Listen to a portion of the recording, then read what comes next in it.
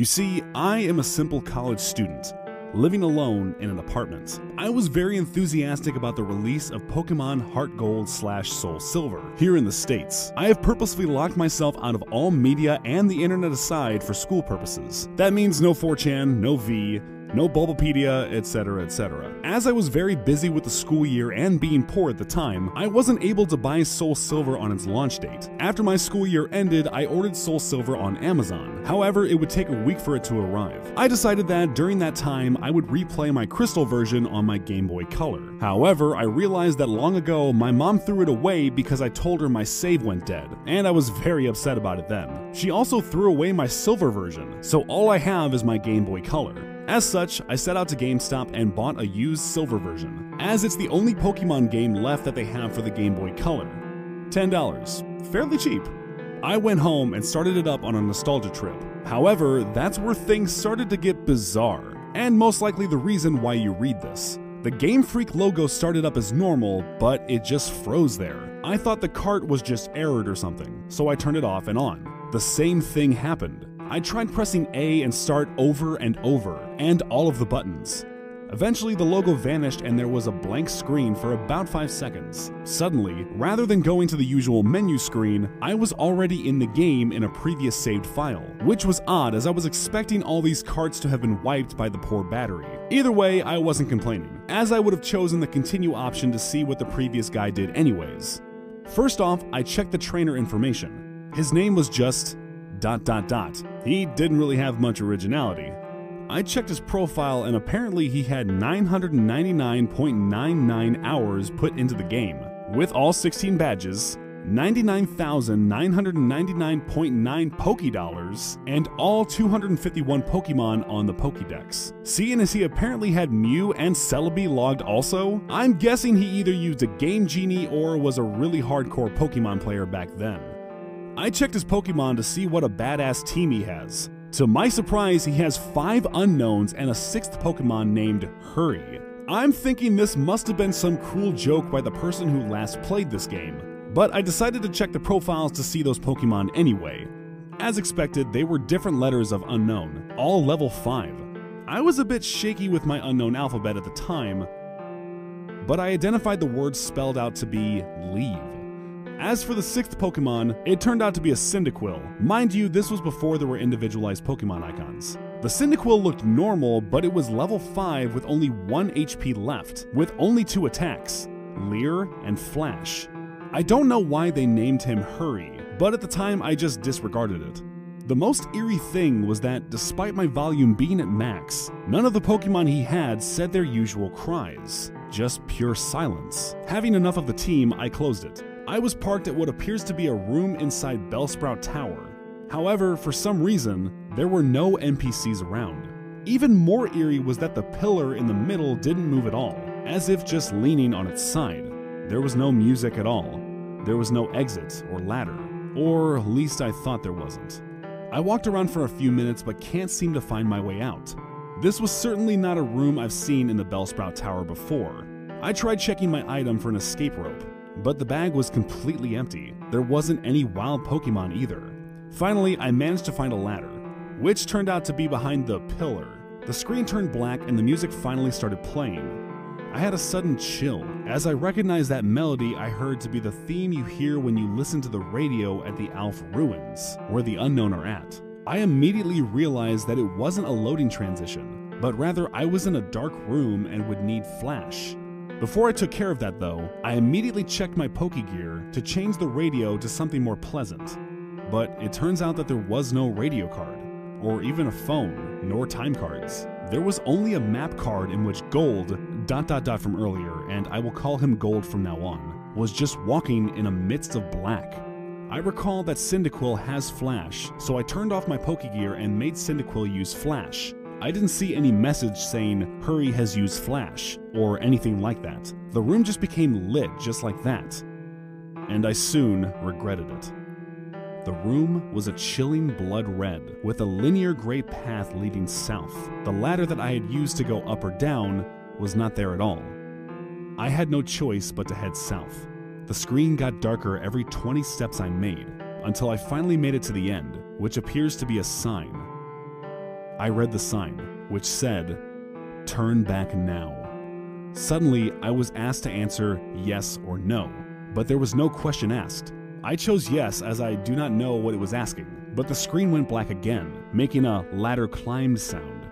The unknown radio music stopped, and in a few seconds was replaced with the not as creepy pokey flute radio music. I was in another dark room, but I held my breath and used flash again. Suddenly, it said that Hurry has fainted, which was odd since I recall that there was no status conditions like poison on him, and I clearly wasn't in battle. I checked my Pokemon quickly and suddenly he's no longer in my party. In fact, after a bit of investigating, none of my Pokemon are there, but instead all replaced with level 10 unknown. I did the same thing as before and spelled out the unknown. My then team of unknowns spelled, "He died." Either way, after the creepy change, the room was lit to reveal myself in a very small room that appears to be only 4 squares big. The walls of that room were gray bricks, as if I was inside something that was hollowed out. Outside that room appears to be a bunch of graves similar to the ones in Pokemon Red and Blue. I walked around the small room and pressed A, but nothing happened. I've already concluded that this clearly was a hacked game, and some sadistic fuck sold it to GameStop. However, my curiosity kept me going. I checked the trainer profile of ... again, only to find out that the sprite of Gold was missing his arms. He also seems to appear less smug, but rather seems more sad and empty, in a way that I do not know how to describe. For some reason, it also now said that he has 24 badges, which was clearly impossible. After a few minutes of aimlessly wandering, my character suddenly spun and did the escape rope spinning animation. Instead of flying up though, my character spun downwards slowly, as if sinking. After that screen, the music stopped. After finally landing, the overworld sprite of Gold is colored differently now. Instead of the usual red color he dons, he appears completely white now, including his skin. It's as if he came straight from the colorless Game Boy games, placed into a colored background of the Game Boy Color. I checked his profile, and now, while now is as white as his overworld sprite, he lost his legs, and has what appears to be bloody tears from his eyes. It also says that he now has 32 badges, which now starts to disturb me, as this change of number seems to represent something important. I also checked my Pokemon, which this time contains 5 unknowns and a level 100 Celebi without a nickname. The unknown are this time leveled 15, and spelled out dying. I checked the Celebi's profile. It was a shiny Celebi, except there was only half of the sprite. 1 leg, 1 arm, 1 eye. It only has 1 attack, Perish Song. The area I was in itself was the Sprout Tower, with the immobile pillar as before, except everything is apparently red now. I walked north for what felt like forever. Eventually, I finally encountered some generic men and women NPCs. They were all lined up to the side, just facing the long slantish pillar in the middle. They were also white, and nothing happens when I try to speak to them. I kept on going north until eventually the pillar family appears chopped off, with a transparent red in that spot. I went up to red, and without even pressing A, I was suddenly engaged and finally in a battle. The music starts again, which it sounds like the unknown radio music again, but played backwards. Gold's battle back sprite matches his front one, with the bloody eyes, white skin, and lack of arms, while Red sprite was the same as before in GCS, except transparent. The text simply said, "Wants to battle," as if he has no name, and both of us only have 1 Pokemon each, which is weird as I swore I had 6 with the unknowns. My shiny Celebi came out, conveniently with half a sprite for the back sprite also. The shiny noise and animation was different, and the sounds it made sound like multiple screech attacks used consecutively. Red sent out a seemingly normal male Pikachu, except he is level 255, and his sprite seems sad and has tears in his eyes. Rather than the usual fight, item, Pokemon, run menu, I was only given the option to use the attacks. Since Celebi only has 1, I chose it. Naturally, since Pikachu was level 255, he went first. Pikachu used Curse, lowering his speed and increasing his other stats. I'm not even sure if Pikachu could use Curse. Celebi used Perish Song. In 3 turns, both Pokemon get KO'd. Not like I have a choice. At this point, it didn't even go back to the fight menu, as the battle just continued without me. Also note that there were no animations at all for some reason. Pikachu used Flail, which didn't do much damage despite his level and boost, as his health was maxed. Celebi used Perish Song. Nothing happens as it was already used. Pikachu used Frustration, which did a shit ton of damage, knocking Celebi down to less than 10 HP. Celebi used Pain Splint, which surprised me as Celebi didn't even have that attack in the first place. Now, Celebi and Pikachu have about 150 HP. Pikachu used Mean Look. Not like that did anything. As expected, due to the effects of Perish Song, my Celebi fainted. Except in the text, it said, Celebi has died. And instead of the ordinary drop off the screen animation, the Celebi back sprite just vanished. The Pikachu was still up, and even with Perish Song, it didn't count as my loss. Pikachu used one more different attack beyond the 5 attack limit. Pikachu used Destiny Bound. Afterwards, it said, Pikachu has died, with a slow fade-out animation. Apparently, I was the winner, as the transparent red sprite showed up and said, Dots. At that point, I just freaked out, as that transparent red sprite was suddenly beheaded, leaving nothing but his transparent body. The battle then ended at that point, and faded, out along with the music. I'm back in the overworld, with another change to the Gold sprite. He's now as transparent as Red's overworld sprite. I quickly checked Gold's profile, where this time the only thing remains of him is his head, with a transparent skin. His head was zoomed in a bit, showing a black void in his eyes. It now stated that he now has 40 badges. I then backed out and checked my Pokemon. They were all level 20 Shiny Unknown, which when spelled out read, No More. I was at what I now know is next to the end.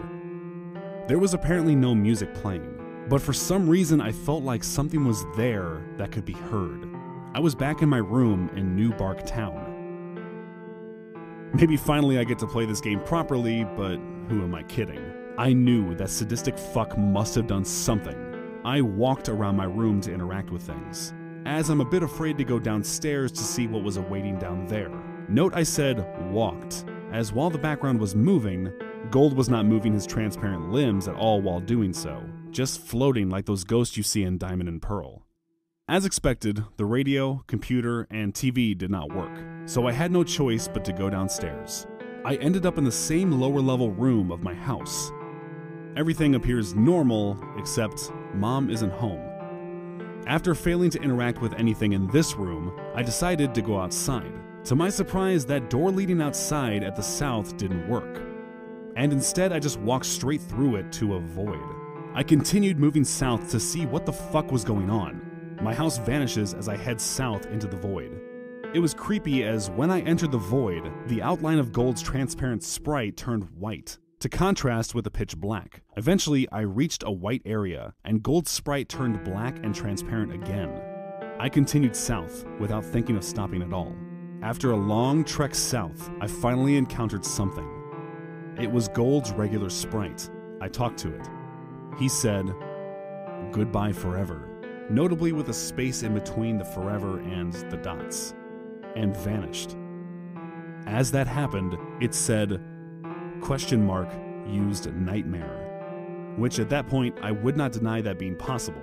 Gold did another escape rope animation spinning slowly downwards like before. I'm now back into that small hollowed out room surrounded by graves earlier. Or at least I say I was back there, but there's no sprites anymore.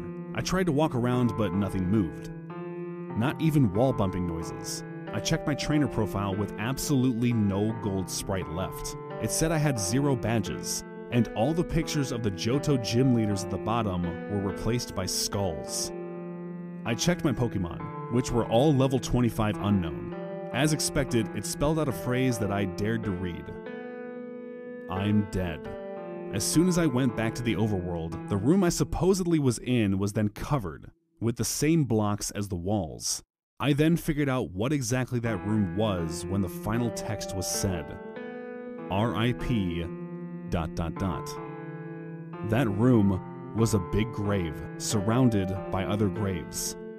Gold has already been dead. He died presumably a few years after he defeated Red. He was a young trainer who, despite his efforts in collecting so many badges and attempts at becoming a Pokemon master, was still unable to avoid the inevitable fate of death, and his efforts were eventually forgotten by the next generation. I was unable to escape from that text no matter what I pressed. I tried resetting the game, and the same thing happened, at which I then finally decided to give up on that horrible nightmare. After that experience, I will never look at the gimmick Unknown the same way again. They say that only the first generation have folk tales and legends, but the second generation have shown me how unpleasant the truth can be. I eventually enjoyed Soul Silver immensely, but I still can't unthink what that rigged game has told me.